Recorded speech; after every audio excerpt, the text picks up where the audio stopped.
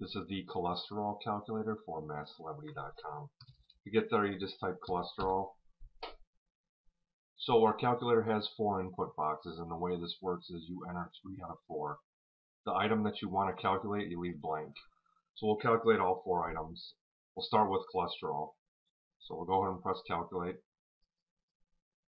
So we've got HDL of 50, LDL of 40, and triglycerides of 50. What's our total cholesterol? So here's the formula. We plug in our numbers, simplify and evaluate, and we get a cholesterol reading of 100. So let's enter cholesterol and blank out HDL, so we solve for HDL.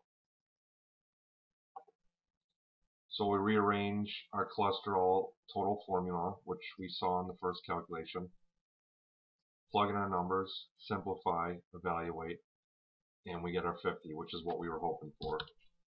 So now let's solve for LDL, and we should get 40. So go ahead and press calculate. Again, standard cholesterol formula. Rearrange this, plug and chug, and we do get 40, which is great. Finally, triglycerides, we should get 50. So go ahead and press calculate. Standard formula. We got to do a little bit more rearranging because we're dividing by 5.